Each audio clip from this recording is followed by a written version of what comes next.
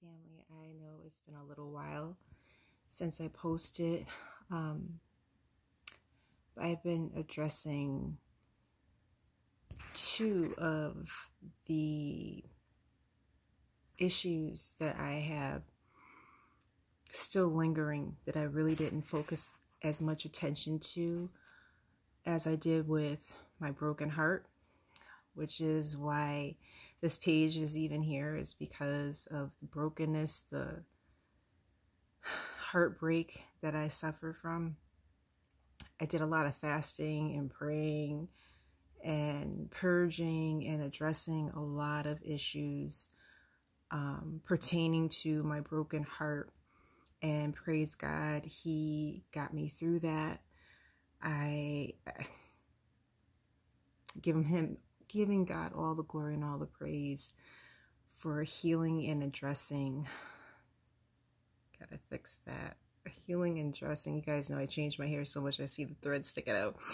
Healing and addressing my broken heart. He did that, and I'm so thankful. Now that that has been addressed, that's not like a big issue for me anymore. There's still some other issues that I am dealing with, and I had been wanting for a while to come on and post about it. It's 11:30 at night. I'm literally getting ready for bed. You can see my blanket back there. And I just, the night that I had, I'm not even going to get into that, but I was just praying, and God was asking me to just please speak about this. Being molested. I didn't spend as much time as I did with the broken heart and addressing it. I addressed it, but there's still some residual issues that I'm still dealing with. And one of the ways that I coped was with eating, gluttony. And so now I'm like, okay, I got past the broken heart. I didn't even think about the gluttony and the molestation in the same way that I did with the broken heart. And so now I have to do that work. I am struggling with the gluttony right now. I've spoken about my knee surgery and, you know, just not being able to be as active as I was before, and the way I would cope even with my broken heart, or just whenever I would deal with things, is with eating, emotional eater. And so I've really been spending time with God, praying, not fasting that much, but praying and asking Him to reveal to me what I need to do, what's going on here, because I don't want to keep carrying this. The broken heart was a lot. But then He told me tonight that I don't have to carry any of this, and that's what I want to share with you. Whatever is your issues may not be gluttony or broken heart or molestation. Yours could be, I don't know, being abandoned, drug abuse, porn addiction, whatever it is you're facing. He reminded me tonight that I don't have to carry any of this. And that's what I felt like. I had this in a backpack on my back, and I've been carrying it around, and the broken heart was like the heaviest. But the gluttony and the molestation, they're heavy too. And I understand it's going to, thank you, Holy Spirit, take some time, but I'm willing to do the work. It took almost 4 years for me to get over the broken heart. And so I'm saying to myself, God, is this going to take that long? But at the same time, I was molested at, what, 6, 7 years old? I was a child. I am 45 now. I've been carrying that for a long time. And the same thing with the gluttony. They go hand in hand. And He told me I don't have to carry it anymore. And I just broke down in tears because I was like, I'm tired. I don't want to carry this anymore. I don't want to, I don't have to do this anymore. I just want to heal from it and move forward. And that's what He told me tonight. 1, don't stop talking. to the people. Share with them. And share with them what you're dealing with. I was supposed to talk about the gluttony maybe 2 or 3 nights ago, but I wasn't in that space. I was being more myself and forgetting about, what I'm supposed to be doing, doing God's work.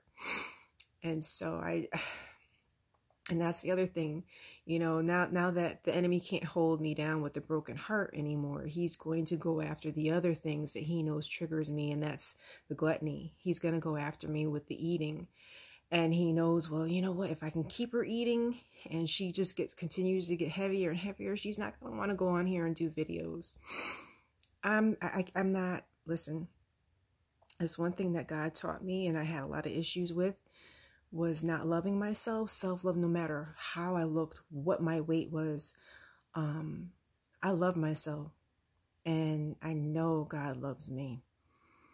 And that's where that's all that matters to me. So me right now being the heaviest I've been in 2-3 years, that doesn't matter to me. I'm comfortable where I'm at with God. And I know that literally everything he's been showing me this year and preparing for even today, I feel confident that this is not going to be my forever. This is my right now. And I've got to continue doing the work. So I'm not worrying about that. But what was my point? I cannot let this hold me down. And I'm asking you the same. Don't let anything hold you. Don't let anything that you're dealing with keep you from what God needs you to do. We all have assignments, and I'm sure God has given you one. You may not know it. Ask him what your assignment is, but he needs us to do his kingdom business here right now, especially in the darkest of times, the way things are going. He needs us to be his messenger, be his light. And I just want to share this with someone. Thank you, Holy Spirit. I'm probably not going to get my point back. I can't remember, but be his light, be his messenger, be his voice, share, let people know what God is doing in your life and help encourage them. Let them know that they're not alone.